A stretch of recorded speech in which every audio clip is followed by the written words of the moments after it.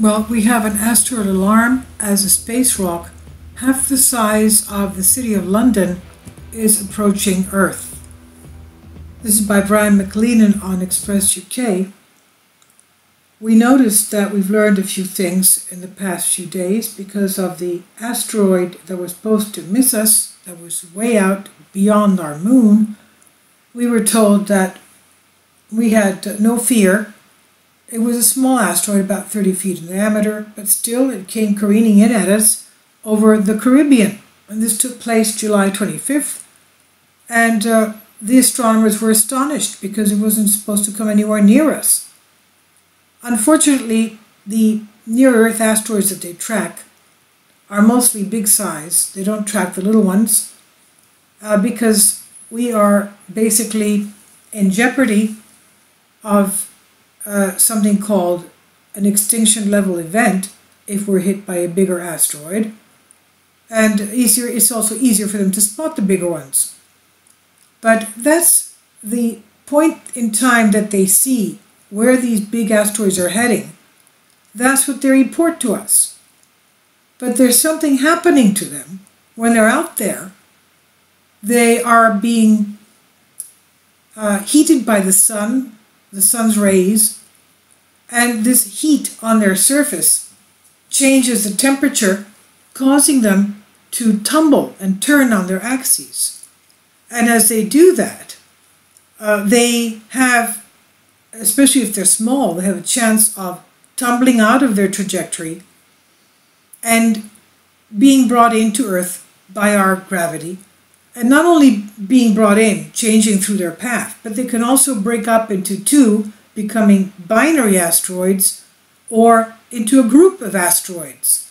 That's why when Chelyabinsk was hit a couple of years ago, they didn't see that coming out of anywhere.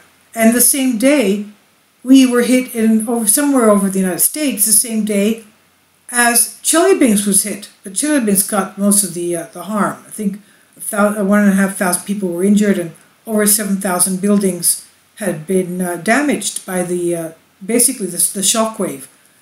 But even recently, over the UK, over Plymouth, early in the morning, they saw something shooting over the sky that the police believe could be a meteorite, and that it broke into two pieces.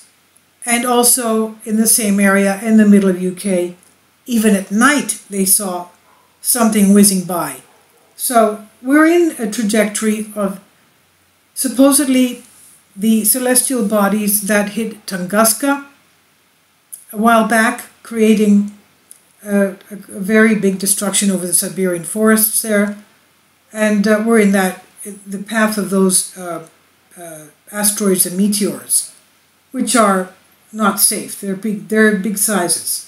So here we are now at this near-Earth asteroid that is estimated to be half the size of the city of London, and it will cross our orbit. It will cross the Earth's orbit September 24th, and has sent signals buzzing when its movements were computed a couple of days ago.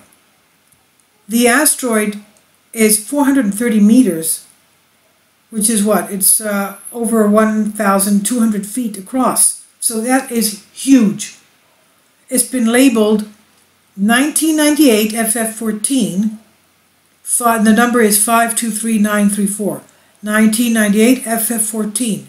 This asteroid will be traveling at a very high speed of 14 miles per second. That's 22.26 kilometers per second. It was discovered in 1998 by Lincoln Near-Earth Asteroid Research, LINEAR for short, at Socorro, New Mexico. It's right now close to Earth at a distance of 0.027 astronomical miles, astronomical units. As we know, an astronomical unit is about 93 million miles. It's the distance between the Earth and the Sun.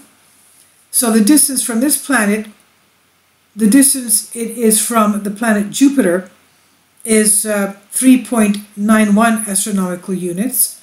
Most near-Earth asteroids have orbits similar to our Earth, but the random chance of an oddball trajectory intersecting our orbit is lower. In this case, asteroid 1998 FF14 is one of those oddballs intersecting our orbit. It has an inclined orbit, tilted at a steep angle compared to our Earth orbit, and the time around it may pass within 4.1 million kilometers from Earth. That's 2.5 million miles, the closest it ever comes. Astrophysicist Neil deGrasse Tyson echoed NASA's concern and fear about near-Earth objects, but he says that asteroids are not the biggest threat to mankind. The popular astrophysicist Neil deGrasse Tyson warned that asteroids should not be the primary concern for an end-of-the-world scenario. During his 2015 Amazon Prime series, he explained the title, Neil deGrasse Tyson Explains Everything. He says, I think about what could threaten civilization often.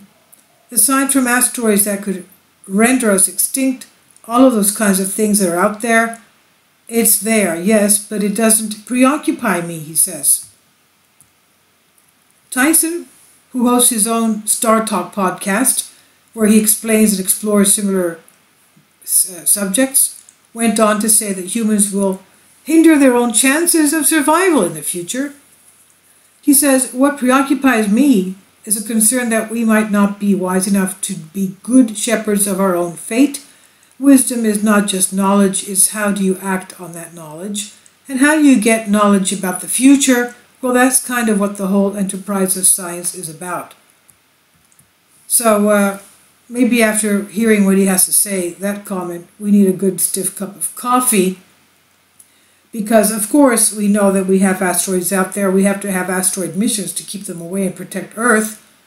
Now, in November, European space ministers are set to back the Hera project, which is humanity's first mission to orbit the double asteroid and dispatch two smaller drones named CubeSats, the double asteroid of Didymos, the twin asteroid, and they will attempt to deflect the little one, the Moonlet, by crashing a spacecraft on it hard enough to push it out of its trajectory significantly.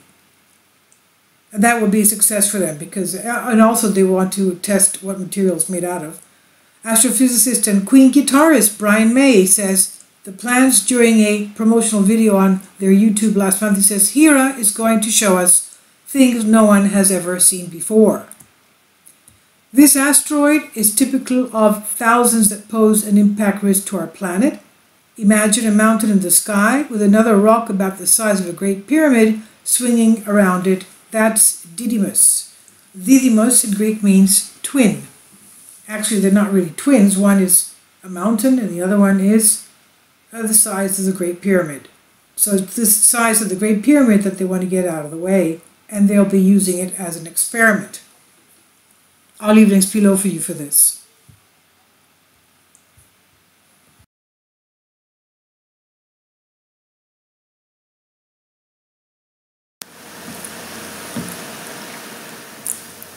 If you'd like to join me on my Patreon account, you will hear content not covered by mainstream media. These riveting stories will be based on my research, and I will state my opinions and give my personal insight on diverse and controversial subjects and world events not covered by mainstream media, and not supported by YouTube guidelines. So whatever I have on my Patreon, most of those will not be on my YouTube channel. Please consider becoming a member today. More of the most significant and important videos will be on my Patreon channel. Your support helps me to continue my research and keeps this YouTube channel alive. And we depend on your support, your generous charity, because we help economically challenged families here in Athens, Greece, in Capotat, and we also help the young generation with university tuition and the community around our church. Thank you.